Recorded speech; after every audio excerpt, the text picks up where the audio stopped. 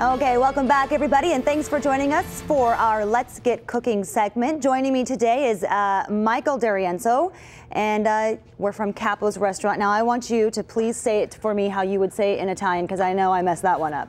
My name is Miguelini Emilio D'Arienzo. I'm from Bensonhurst, Brooklyn. Okay. And you're with Capos restaurant. Yes, ma'am. So let's, for folks who aren't familiar with the restaurant, let's start with there. It's great food, but also a really cool experience. I've been there. Yes, it is. It's an old school Italian speakeasy. Mr. Nico Santucci was the curator of the restaurant. It was established in 1964. And you really get a cool experience when you go in there. It's not just about the fantastic food. Correct. It has a vestibule with the speakeasy door. It's a really unique experience. Kind of get a feel of the mobster way. Exactly, right. Exactly. And basically what we're doing now is we're launching a new product line. Nico Santucci was able to acquire the Al Capone recipes. He was asked to be the curator for the Mafia Museum here in Las Vegas, and he was able to basically make them an offer they couldn't refuse. We're talking about the Al Capone. The Al Capone. His family recipe for sauce. 80 years. Okay, how did we acquire this one? Well, Mr. Santucci has his ways, and he basically made them, like I said, an offer that they couldn't refuse.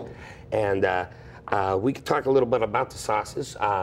This right here is the spicy rustico, which is Nico's favorite. It's somewhat like an arrabbiata, spicy, smoky, very flavorful, robust. You can do anything from a bisque soup to a brajol with some angel hair pasta, real nice. I can already tell you're a much better cook than I. But I can make spaghetti, so you can use these with any type of traditional Italian dish. Most definitely, you can do it anything from a dip for your mozzarella sticks, a soup, you put it on your pizza pie, to your traditional gravy. Al Capone's favorite was the traditional marinara, which is great with rigatoni or fettuccine. It's real nice. My favorite is the basilico. It's basically somewhat of an Italian salsa. Look how robust it is. It is. It looks delicious. It's thick and rich, very tasty. We also have the soda line with the root beer. All this here? Yes, the orange soda. We have the roasted peppers. I like to take the roasted garlic and we saute it.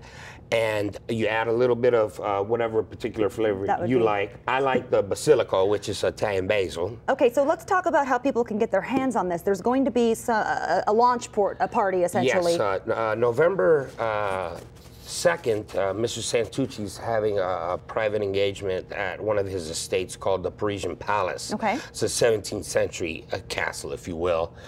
Very elegant.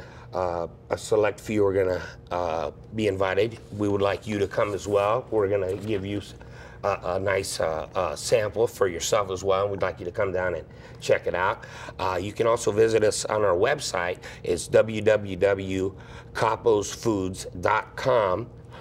You can order it via the internet, or you can come into one of the speakeasies and pick up a case or a family pack.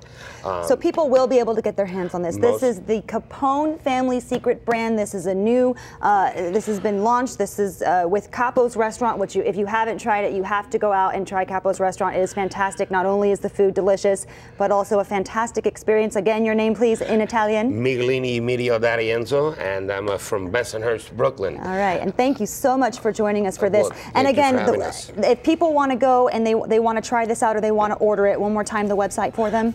www.caposfoods.com. Okay, fantastic. Or come right to the restaurant and pick up a case or our family See you later, pack. everybody.